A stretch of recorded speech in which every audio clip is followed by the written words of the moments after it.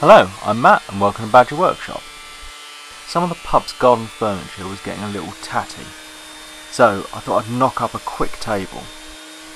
Some pallets have these nice thick bits to them, and I saved them thinking I'd use them on a project, so this seemed like the perfect one. These are going to be the legs for the table, so after planing them down, I cut them all to the same length, and then I can start joining them together. My plan was to join two together in an L shape. At first I thought I'd laminate a few together and make square legs, but I didn't have enough material for that, so I thought an L shape will probably give the maximum support out of the material I've got. So they get glued together and then a few brad nails shot in to hold it all in place while the glue dries.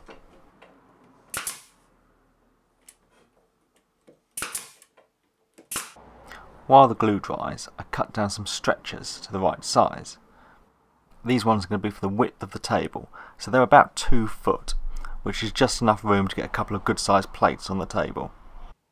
They get glued in between the two legs, and then I can get some clamps on to hold them in place while it dries.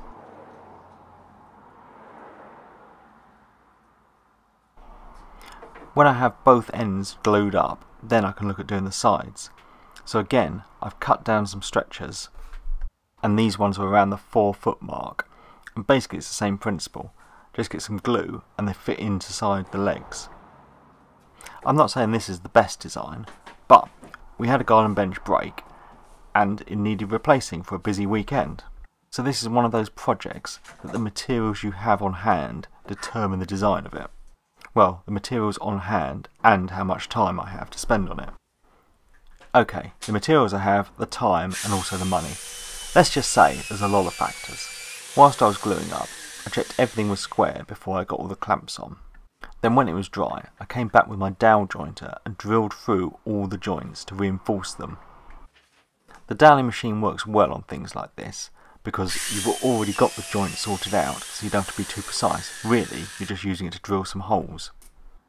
Pub furniture gets a hard life, especially garden benches. They get dragged around all the time, so these dowels should strengthen the joint nicely, and it should at least get us through summer.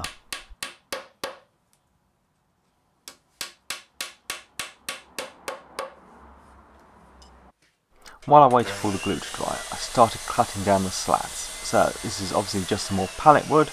I set up a stop block and make all the cuts. I'm cutting them slightly wider than the table so they hang over both sides.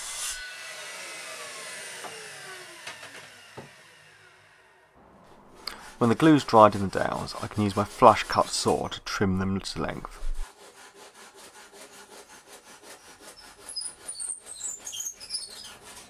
And then before I start attaching the top, I give it a sand just so it's easier to get to everything. So the slats go on, and I'm using this scrap of 6mm plywood as a spacer between them. Having the space will allow for expansion and contraction. It will also make my wood go further and water can drain through it.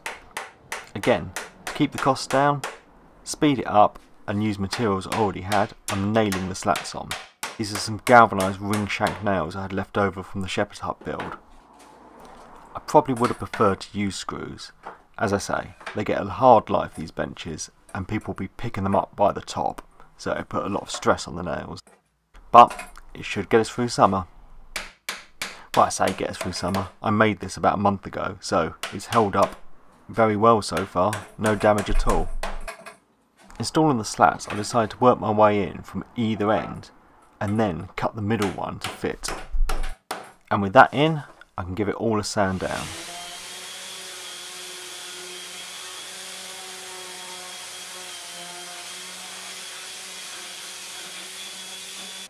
Again, trying to use materials I had on hand, I had some decking oil left over from, well, doing some decking surprisingly enough. So that's what I used to give it a coat. It's pretty hard wearing stuff, so it should work well for this application. And that's it all done. I think it goes really well with the bench I made a few weeks ago out of 2x3s.